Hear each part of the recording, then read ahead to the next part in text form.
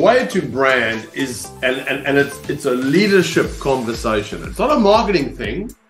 And ultimately, it starts with, what is your purpose?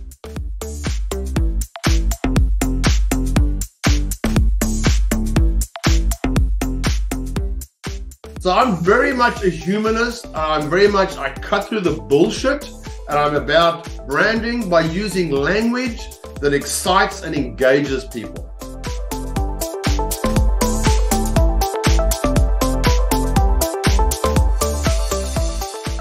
Branding's about people. And so I call myself the brand guy for that exact reason, to kind of take it off its pedestal and to make it something that's real and accessible and understandable and relatable by everybody.